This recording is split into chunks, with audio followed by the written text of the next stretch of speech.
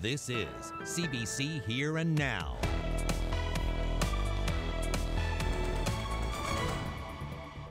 This beautiful girl touched my heart. She honestly gave me hope. It's hard to believe that such a little girl, such a beautiful little soul, had to go through so much.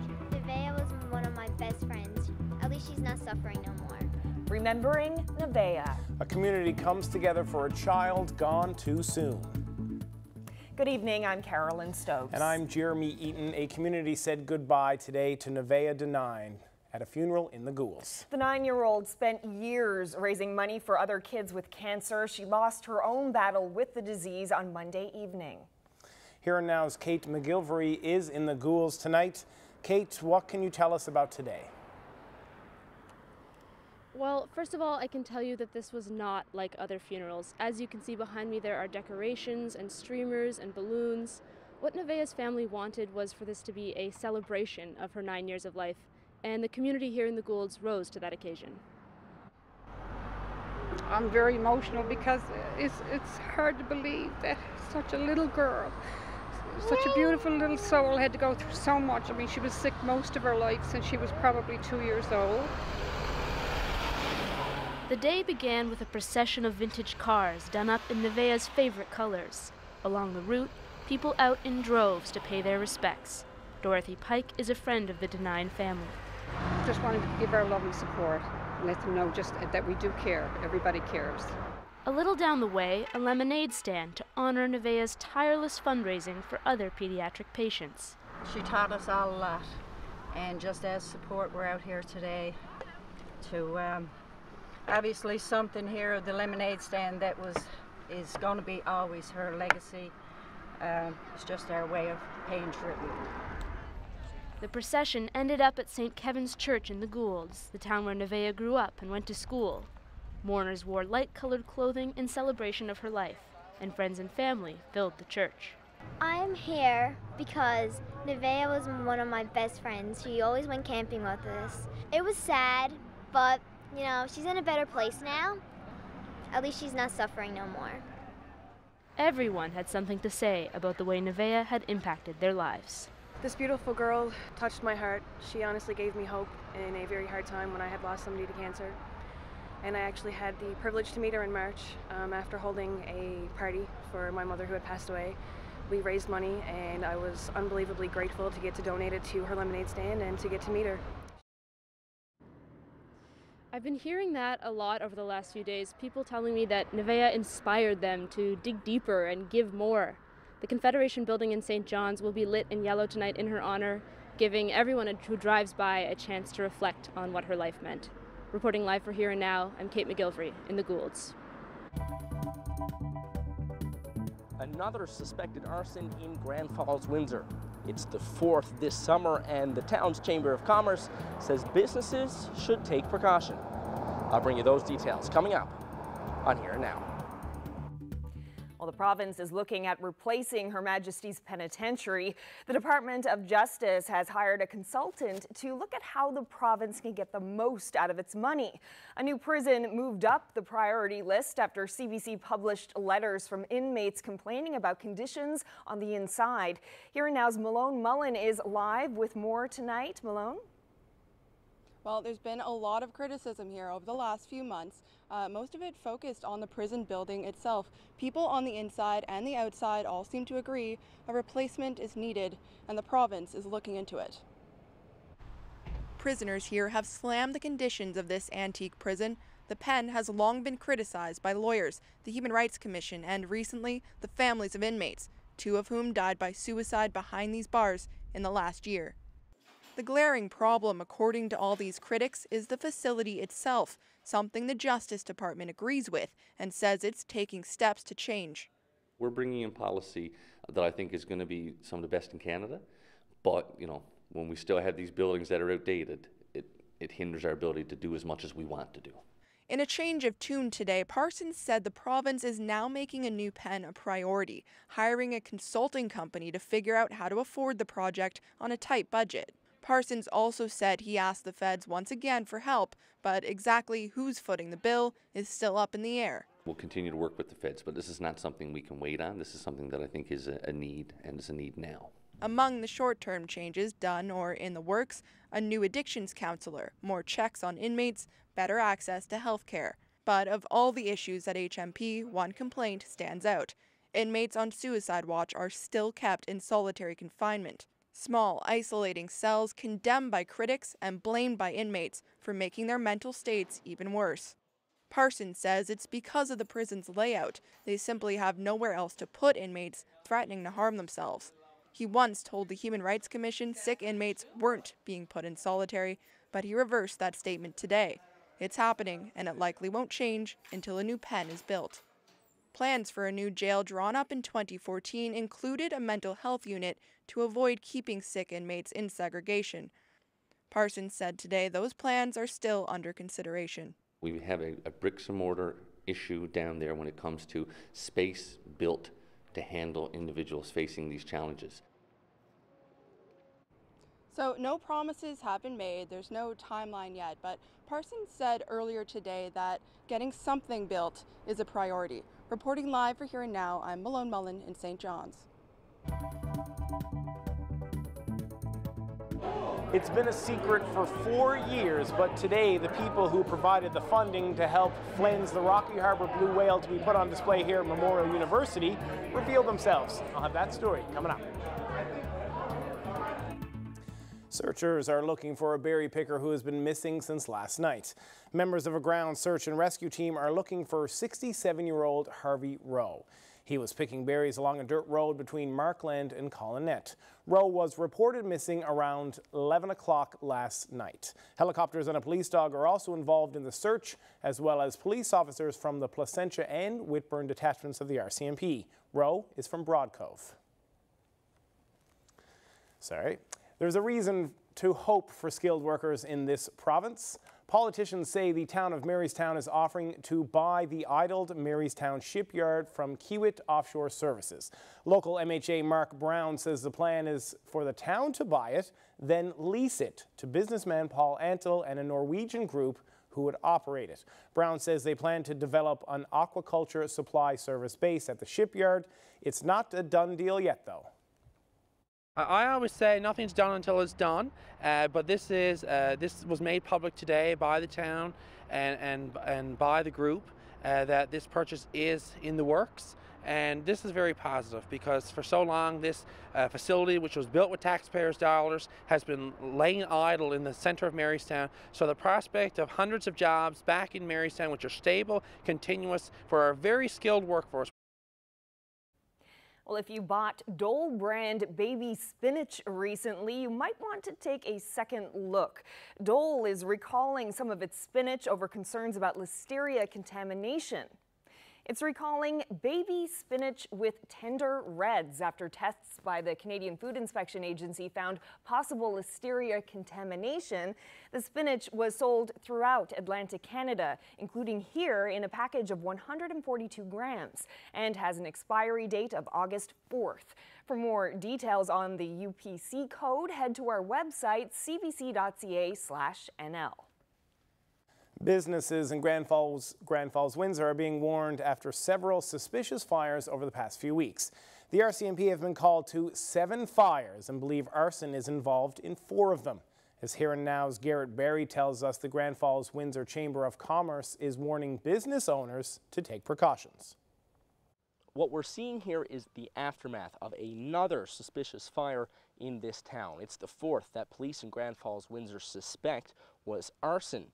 This time last week, these 2 wooden structures looked identical, but now one has been burned to bits. That was then, this is now.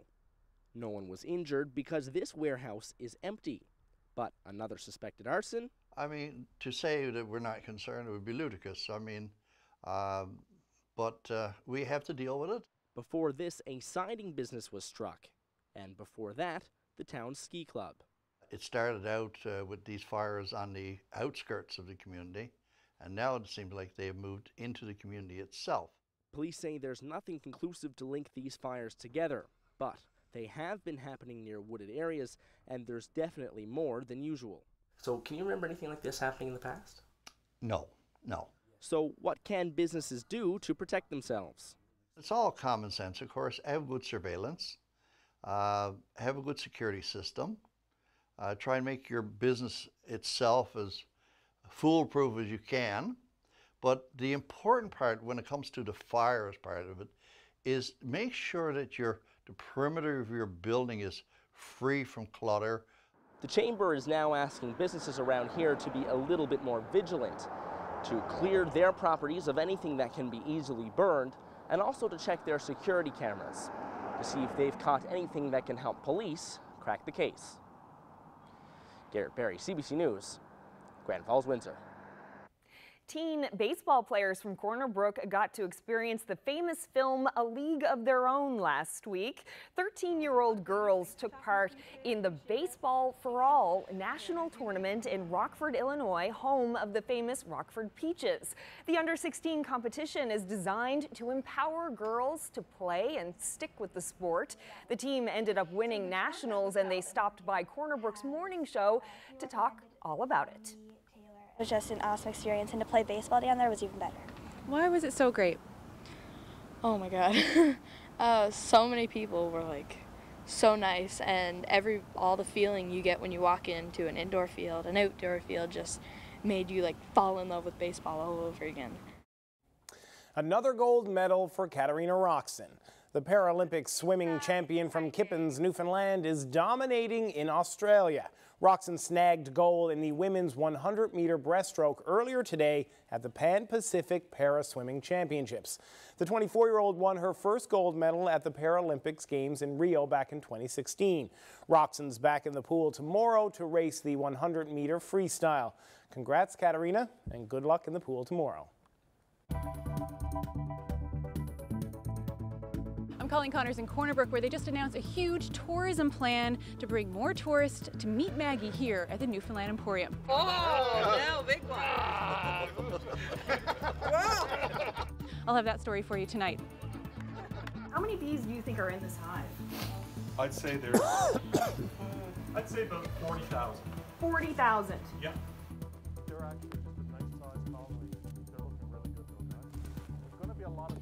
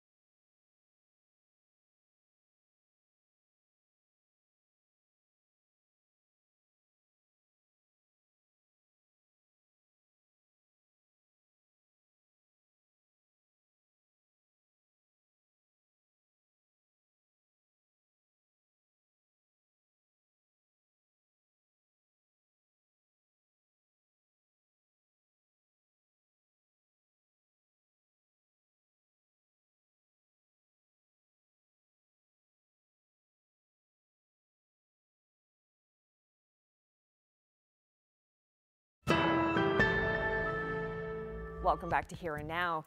Saudi Arabian-born students at MUN are in limbo. The Saudi government has ordered all of its post-secondary students out of Canada. Officials made the call after tweets from Canada's Foreign Affairs Minister and the Canadian Foreign Policy account criticized Saudi Arabia's handling of human rights cases.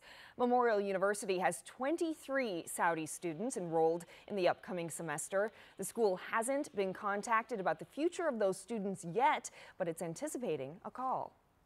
Given the uncertainty of the situation and the sensitivity of the situation, a lot is up in the air right now. Folks are at the university level and at the students' union level are trying to find out the impacts of this. So that's all I can really say at the moment.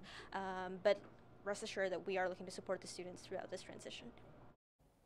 The IOC mine in Labrador City may be up for sale, though the company is staying mum about it.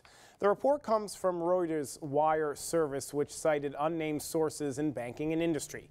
It suggests Rio Tinto, which owns nearly 60% of IOC shares, is considering listing the company on the Toronto Stock Exchange. The story also suggested Rio Tinto was hoping to take advantage of healthy prices in the iron ore market. Now, this isn't the first time the company has tried to sell its share of the mine. It did it back in 2012, but was unable to find a suitable buyer. The MHA for the area says the mine is a valuable asset. There's all kinds of possibilities that people that may be interested in the Labrador Trough. When you look at the region in the Labrador Trough, I mean, we're looking at really one resource that's there. So who operates in that region, I guess, it remains to be seen. But I think there's all kinds of possibilities who any potential bidders may be. A Holocaust survivor who shared his painful memories with thousands of students in this province is being remembered tonight. Philip Reitman died in his sleep at his home in Halifax yesterday morning. He was 96 years old. They open the doors and they give us wheelbarrows, and we take the dead bodies on the wheelbarrows and running maybe a couple hundred feet, turn over the wheelbarrow and go take the rest of them, leave them, and they're still warm. He emigrated to Newfoundland in 1946 before it was part of Canada. He lived here until 1981 before moving to Nova Scotia. But he came back here to speak to students about the horrors he witnessed in concentration camps. He did it so the victims of the Holocaust would be remembered and to prevent it from ever happening again. The CBC's Amy Smith has this look at his life. They rounded us up and they divided us. But I didn't know. It's a story Philip Reitman didn't speak about for 4 decades. His experiences in the concentration camps of Nazi Germany. But starting in the 1980s, he decided he needed to share his first-hand account of the Holocaust, making sure everyone knew the full horror of what happened. I was the 98,706th person. He spoke to countless students and community groups over the years, reliving painful memories of Hitler's war against the Jews. The Nazis direct their fire across the harbor. I sat down with Reitman for an interview in 2014 to talk about his life. I never forget when the first Germans motorcycle came in to our town. Could you imagine my town the size of Truro? And could imagine 1 million men going through our town with tanks and trucks and everything? Reitman was around 14 when the Germans came into Poland and rounded up his entire family. They were shipped to the Nazi death camp at Auschwitz, where his parents and his 7 brothers and sisters were killed. I wish I wouldn't survive. I live for this. You cannot have the feeling what I have. Have to come and kill all your father and everything, destroy your life. That's the reason I didn't speak for 40 years. 20 feet away. After the war, Reitman moved to Newfoundland to live with an aunt. And it was in his adopted country, he said, he once again discovered humanity. Most Canadians are nice, generous. They're good people. I don't want this to them or to their children. That's maybe I survived to tell. Reitman's son Larry says his father had a special connection with the young people he shared his story with. He could do what so many others couldn't. It was absolutely right. He could put it on their scale so that they could grasp it. And a lot of survivors can't do that. At one point, Philip Reitman was speaking to as many as 80 schools a year, and the impact was powerful. Philip Reitman was 96 years old. Amy Smith, CBC News, Halifax.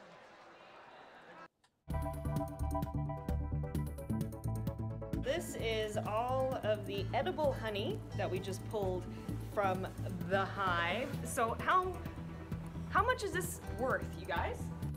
What's the buzz? Tell me what's a-happening. There's so much buzz about Carolyn's bees. And after her forecast, Carolyn shows us how bee experts are dealing with the hive that she found inside of her home.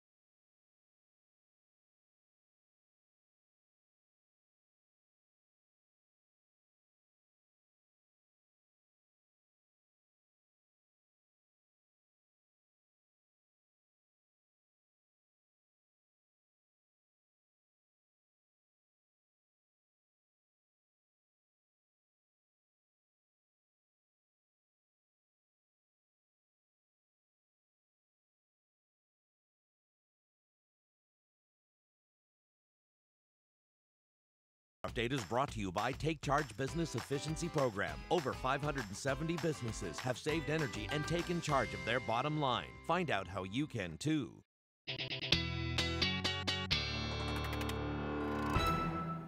Well, welcome back to Here and Now. Big change yesterday and today, Carolyn, in terms of the weather. I was a lot sweatier yesterday than I was today. It was much cooler. It was almost shockingly cool when I walked out this morning. Well, it's spoiled here. We get a little bit of nice weather and we get spoiled. Yeah, and you know, we just have a little bit of rain to get through, and then we're back to some really nice temperatures for a good stretch of time. Let's start with a look at the highs today. It got up to 19 degrees in St. John's today. We didn't even crack the 20-degree mark in St. John. So yes, it was much, much cooler than we've been used to. In Central though, 25 degrees in Badger. Corner Brook was lovely, 25 degrees, lots of rain heading their way tonight. You can see it right here on the satellite and radar coming up through. It's going to start in the west and persist to the east overnight tonight, as well as in Labrador. You can see much of the heavier showers heading towards the Straits and to the west coast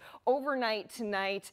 And yeah, throughout tomorrow, pretty much everyone is going to get a taste of this. But overnight tonight, we're looking at a chance of some thunder showers in the Corner Brook area, about 15 to 25 millimeters of rain, and the winds are a bit gusty there too. We're looking at gusts to 60 along the coast.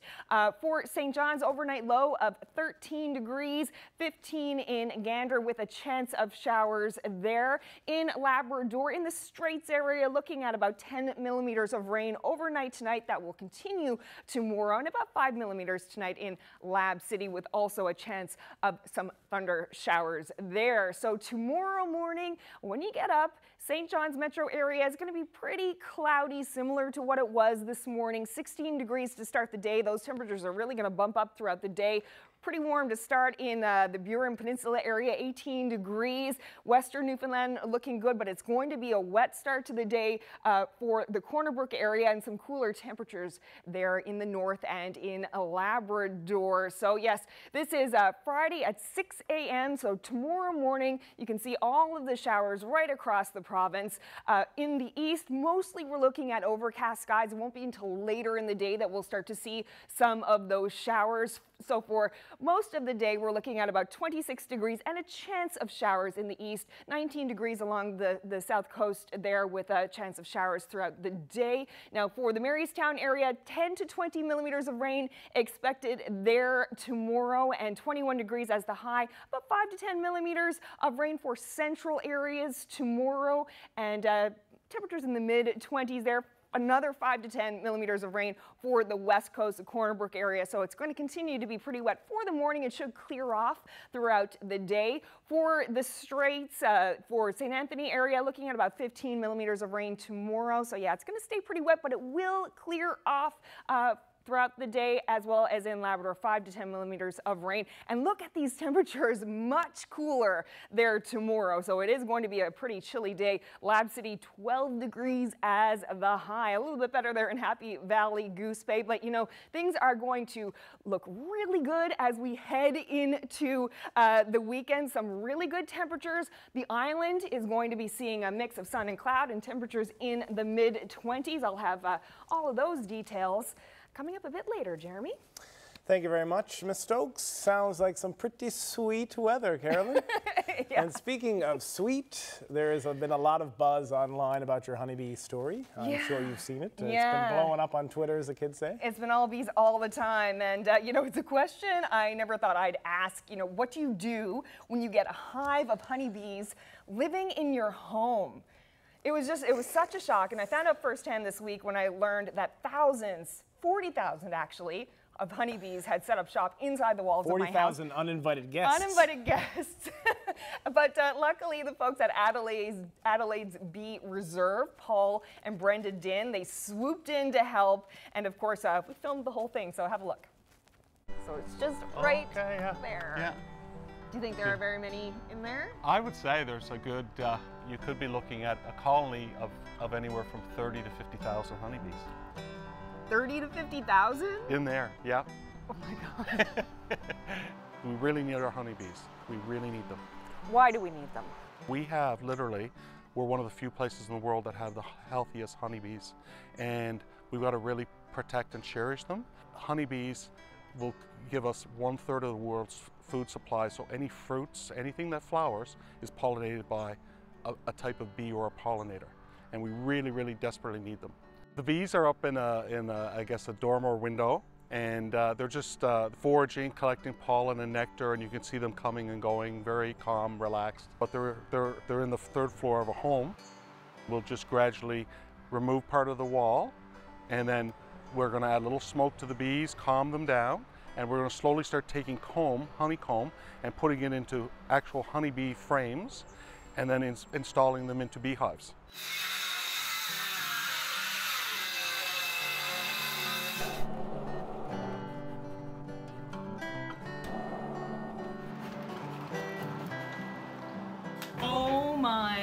god! Oh my god! How many bees do you think are in this hive? I'd say there's, I'm guessing now, I would say, I'd say about 40,000. 40,000. Yeah. They're actually just a nice sized colony.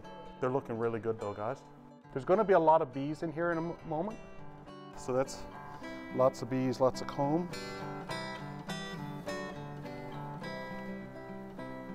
And we're going to put this one into the hive. So that's your first frame. You're trying to keep it as in form as possible.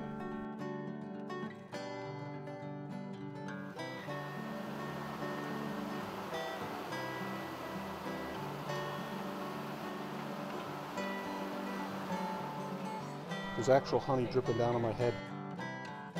Usually we capture them in a swarm where they're just looking for a new home and they're hanging in a tree or on the side of a building, what have you. But this is the first one, to my knowledge, of one actually being taken out of a home that's already established. So this is all of the edible honey that we just pulled from the hive. So how much is this worth, you guys? If you weigh it, I'd say that's worth a small piece like this. We sell for about $40. Wow. So you've got a good 10 pounds or more there of comb honey. 300 or 400 probably. And it's as organic as it gets. As organic as it gets. We've put all the honeycomb and the bees, as many bees as possible, into the hive. Hopefully the queen is in there as well. And what's going to happen now is, over the next few hours as it gets darker, the bees are going to signal to the others that this is the way home. And by the time we come back tonight, the majority of the bees should be in the beehive. All right, so they're all in here. Yeah. And what happens now? We'll go home and we'll lay them on. We have a hive stand ready for them. We'll place them on a hive stand, and then tomorrow morning we'll release them and let them out, and they'll become orientated. Good morning. I am out to Adelaide's Bee Reserve out in the Goulds with Paul Din, and we are just about to release the bees into their new temporary home. So I thought you might like to see it. How are they doing? They're doing good. They're just like full. That is just chock full of bees. There's tons, so they're going to take a little while to kind of say, oh, where are we, and we're home and everything else, and then they'll be fine. Success!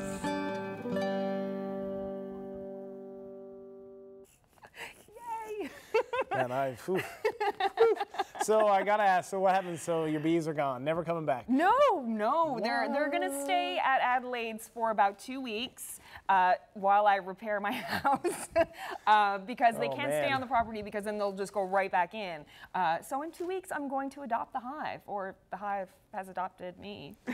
So Paul and Brenda at Adelaide, they have this program, Adopt a Hive. So they're gonna help me out and set me up, and the bees are gonna come home. And I actually brought in a little bit of comb just to show everyone. And I wanted you to have a little sample. I never say no to food. Tastes like organic honey. With some delicious bagel. Yeah. From Manna Bakery, I got this. It is very good. It's not as sweet as store-bought honey. Man, is it ever awfully good. Yeah, they say that every honey from a hive like that has its own unique flavor. So don't take too much of a bite, because we still have to speak. You can invite me over anytime for honey and bagels. Cheers.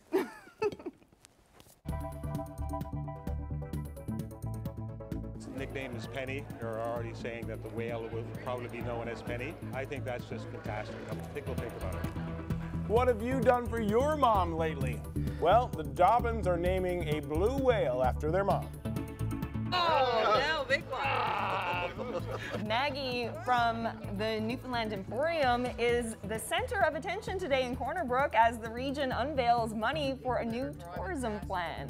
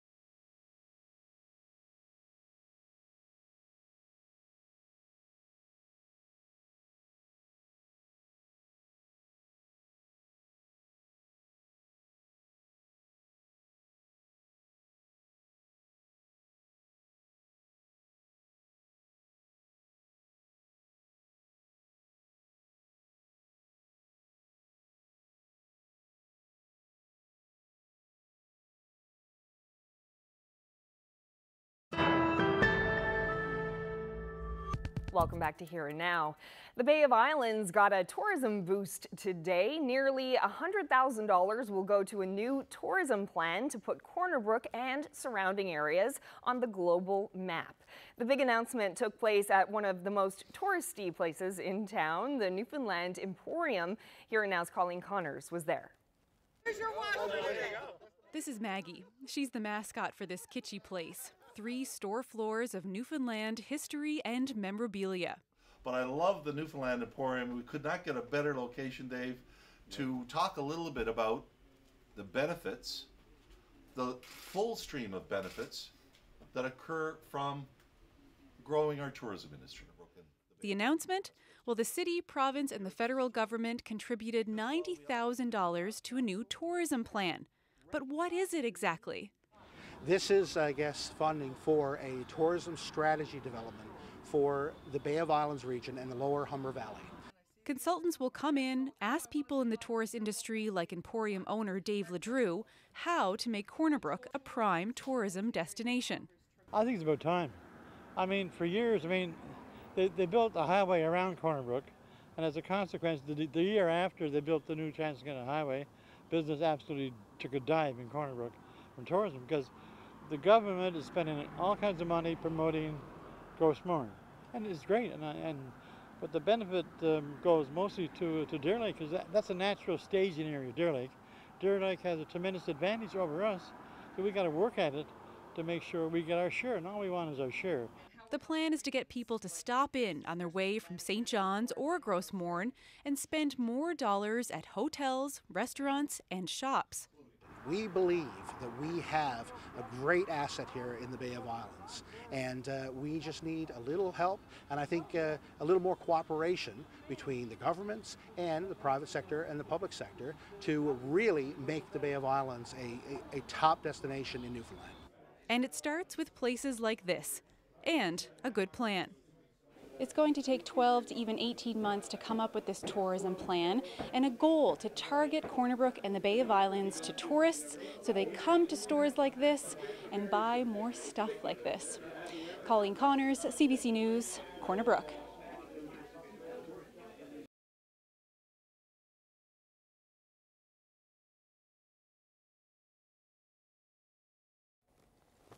Sorry. It's been a long road for a blue whale carcass that washed ashore in Rocky Harbour 4 years ago. Today, Memorial University made public that the Dobbin family fronted the funding to give the massive mammal a permanent home in MUN's new core science building.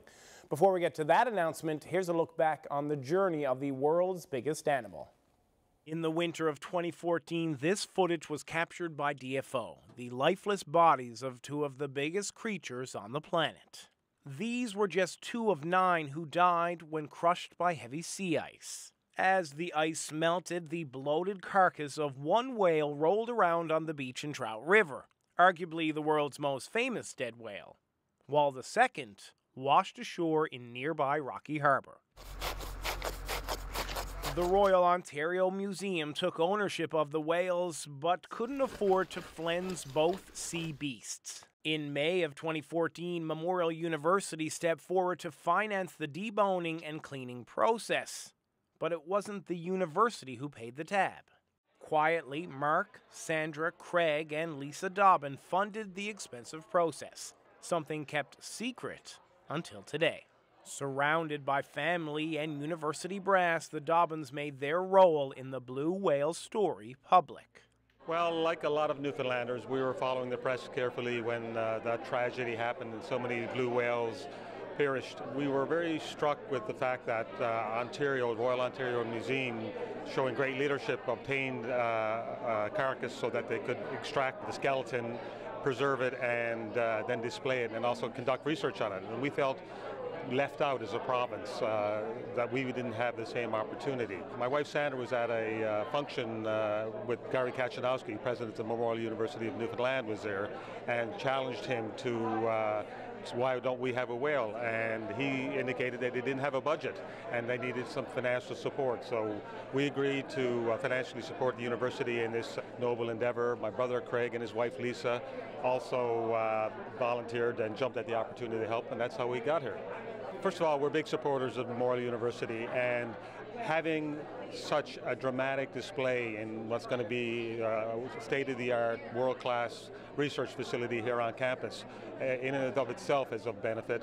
My mother, who we are doing this gift in honor of, is originally from Bjorn, and off Bjorn is Bjorn Island. And when I was young, I toured it in my uncle's boat and saw the old remains of abandoned whaling station there, and was very struck as a young man on tragedy of hunting animals as magnificent as whales. So that always stayed with me, and I think that's one of the reasons why we undertook the gift.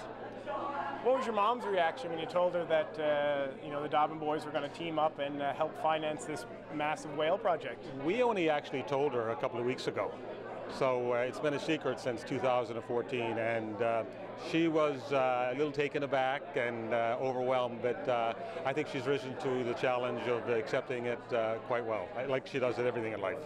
Now, people may be wondering, but how much money goes into putting this project together, Mr. Dobbin? Well, we haven't really disclosed the amount of the gift. It was a substantial amount of money, as you can imagine.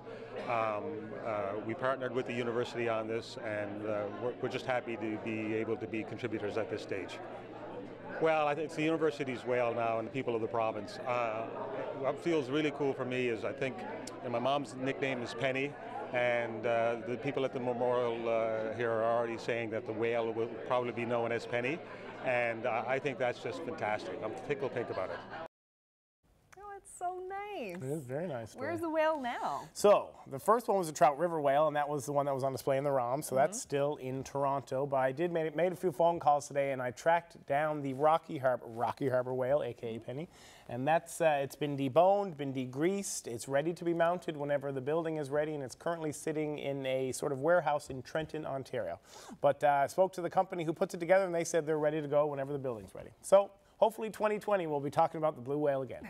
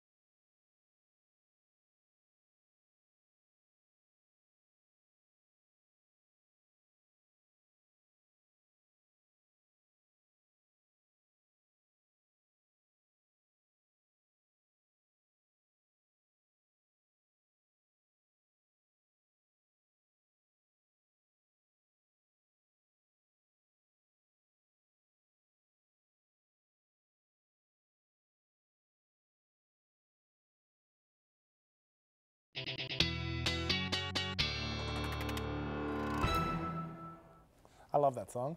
If I was a weather geek, I'd probably have that as my ringtone. Oh my goodness. Anyways, never get invited back. Jokes. So we were talking earlier, when you were outside, we were talking about Backstage, Julie Skinner, one of the producers of the show, was talking about how beautiful your garden was. Oh, yes. Well, I'm an avid gardener, so And? which is one of the reasons I'm excited about the bees. And what does a garden need? The garden needs lots of sunshine, and And? it also needs a bit of rain. And what's in the forecast coming up? This is a good setup. There's a bit of rain. I'm and then actually there's pretty a bit good of at this. sunshine. Good segue, Jeremy. Good thing Well, have a look at the long-range forecast, starting with some current temperatures.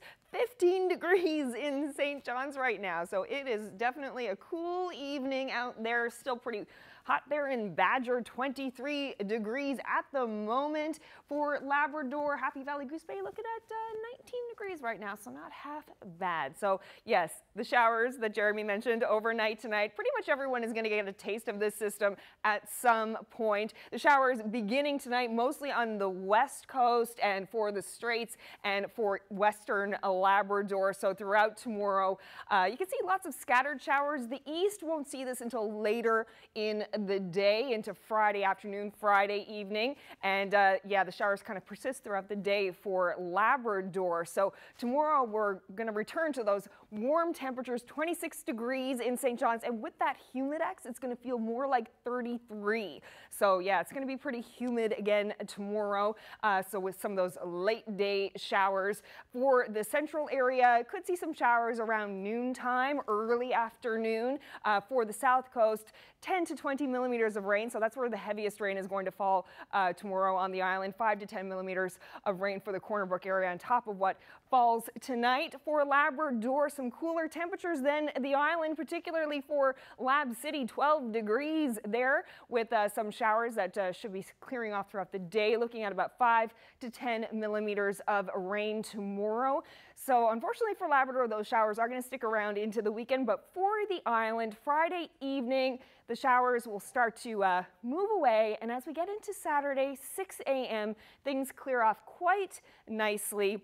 You can see the odd shower there on the northern peninsula, but then things are looking great for the island. So for Labrador, some chances of showers in the early parts of the day and cooler temperatures for the west, 16 degrees, 20 degrees for the east. And just look at the island, looking fantastic for the weekend so far. 25 degrees in the east, pretty much mid-20s all across the island, mix of sun and cloud, just dandy. And Saturday evening into Sunday, it's a similar story. We have some showers going through for the southeastern portion of Labrador and the northern peninsula there, and some more showers into the evening for the west. But on the island, another great day. So it's ×2 for beautiful weather on the weekend for the island. Mix of sun and cloud, and temperatures continue in the mid-20s. Not half bad in temperature-wise, at least in the southeast, 23 degrees with those showers, and as well for Labrador. So those showers will persist, but look at this nice stretch of weather we're getting into for the east. Mix of sun and clouds, sunshine, lovely temperatures right on through to Tuesday so far. Similar story for central areas and as well for the west. So we're going into a really nice stretch of weather on the island. Not so much for Labrador. The weekend is looking pretty wet, starting to clear off as you begin the work week though. And for western Labrador, clearing off on Monday and a bit of overcast skies and some cooler temperatures on Tuesday. That's your forecast. Jeremy, back to you. Thanks, Carolyn. A cat in Nova Scotia is making an amazing recovery this week. It was shot. And now the SPCA is asking for help to find out who is responsible. The CBC's Shayna Luck has the story. If the bullet had been a couple of millimeters in either direction, Vox would never have lived to come home. But the nearly 2-year-old cat survived the attack that happened sometime between Sunday morning and Monday night. They say cats have 9 lives, so my husband and I said he's probably down to maybe 6 because that was a big one, but he's coming around slowly but surely. Vox showed up on the back step clearly injured, but it wasn't apparent right away how bad his injuries were until they arrived at the vet's. She said, "I think you're going to want to come and see this x-ray." Beverly Greenlaw says her heart sank when she saw it. She couldn't believe someone would do this. All of these dark pieces that you see here are bullet fragments. The bullet passed through Vox's head, exiting near his left eye.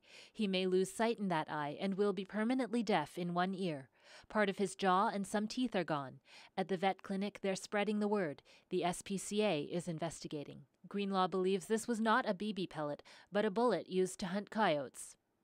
This kind of action is purely malicious, and it's not something that you could say was in any way an accident. Somebody actually had to go get a gun, load a gun, aim the gun, pull the trigger.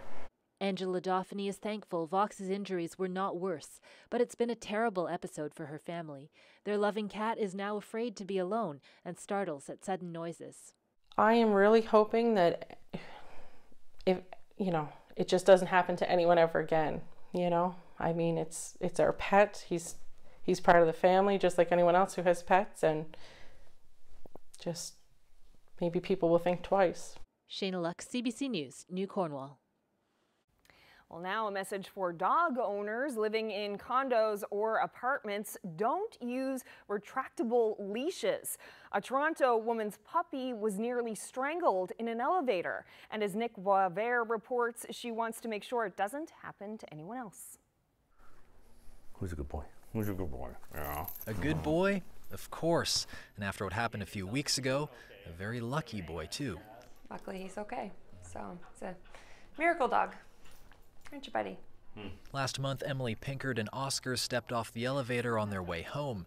The 4-month-old Aussie Doodle had other ideas. I reached in my purse to grab my keys, and while I did that, he bolted back into the elevator just as the doors were closing.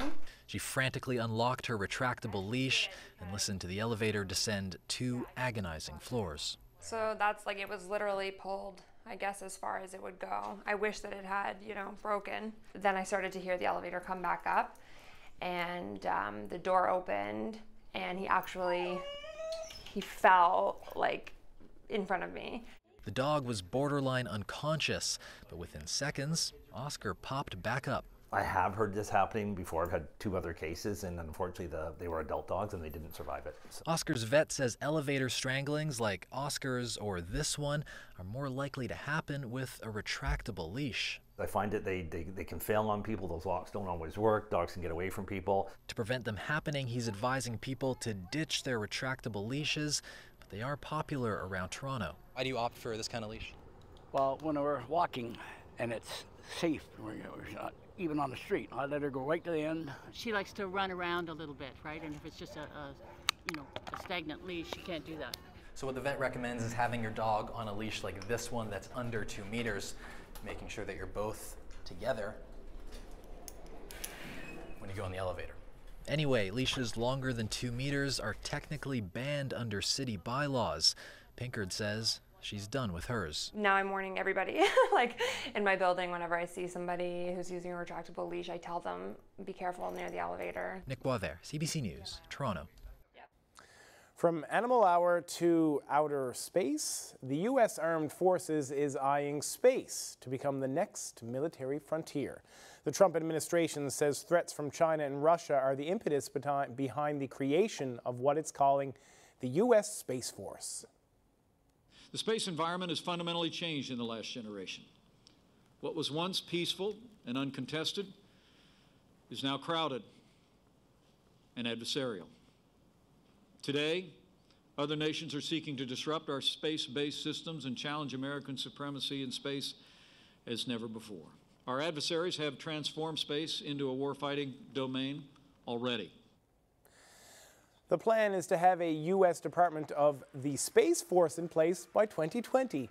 Congress would have to approve the startup budget of $8 billion over 5 years. Now, Pence told an audience at the Pentagon the aim is to defend U.S. military and intelligence satellites from hypersonic missiles and laser attacks. Critics call the creation redundant and wasteful. Here's a look at today's viewer photo of the day. What a pretty scene this is. Kind of hard to guess where the shot was Which part of the taken. island? Which part of the island? It's in the coastal area of the north. This place has one of the prettiest names of a community in the province, I think. Eddie's Cove? No. Eddie's Cove South. No. I'll let you know where this was taken after the break.